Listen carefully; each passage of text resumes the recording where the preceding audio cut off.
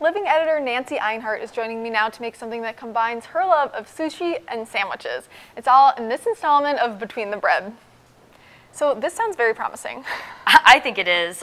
One of my favorite sushi rolls is salmon and avocado, and this is basically the sandwich version of that. Okay, great. So what goes inside this sandwich? Well, obviously salmon and avocado, and then we're also going to use a dark rye or pumpernickel bread, and then cream cheese, which I've mixed with about a tablespoon of wasabi powder, and a little bit of water, and then some lemon juice. Sounds like we should get started. All right.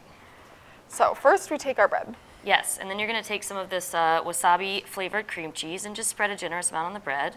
I find I put about 1 tablespoon for 8 ounces of cream cheese, but I really like wasabi, and I think that it should have a little bit more. Okay, so it depends on your, yeah, just taste it and see what you think. Yeah, spiciness. Exactly. And then after this, we are going to add our salmon.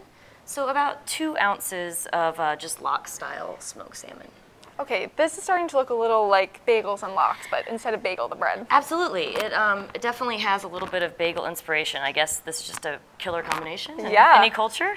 And then after this, we'll just take a little bit of avocado. I'm loving the colors, the bright salmon and the green of the avocado. So it looks beautiful. Even matches our placement here. And think of everything. About 1/4 of an avocado, turn slices, and then I just like to take a little bit of lemon and squeeze it over this, just because you want some acidity to balance out all this creaminess. Okay. All right, and then we'll top it with this other piece of bread here. Like so. Indeed. And whoops, slice it in half.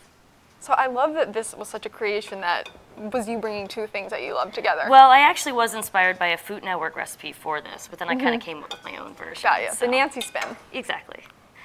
Look at that. Such a beautiful, pretty, vivid right? cross-section. Yes. Thank you. Thank you. Well, to lunch. Yes, bon appetit.